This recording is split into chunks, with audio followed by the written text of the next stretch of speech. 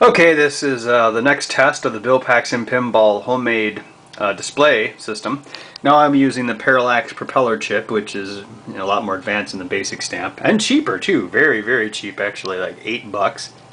Anyway, what this is going to do is now the propeller is going to program some RAM, which is this chip here, which will act as the screen memory, for lack of a better term.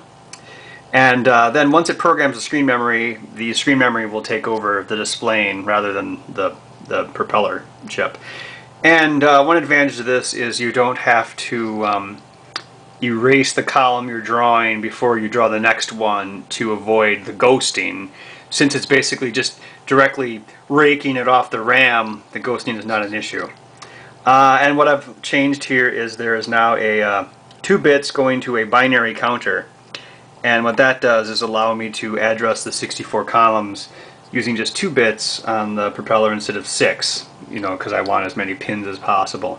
Even though, as I said, the propellers are cheap, so it wouldn't be a big deal to have multiple processors in the new system. Alright, so let me show you how this works. I'm going to turn it on. And when I run the program, it will program its RAM slowly so you can see it. And then it will switch to RAM only. Okay, so this is its programming the RAM. And now that's just the RAM running. And so right now I can actually remove the parallel connection from the propeller, and it doesn't matter because the RAM is doing it right now. However, the propeller is still sending a strobe signal, basically going vroom, vroom, vroom, vroom, drawing the columns. So basically it is still strobing the RAM.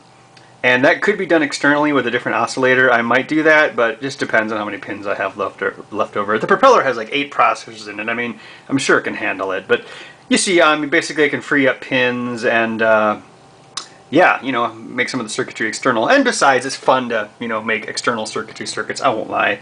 So if I take this one off, it will disable. Alright, well hopefully I have some more updates soon, including a score counter and using the EEPROM to display messages instead of having to use the memory on the chip.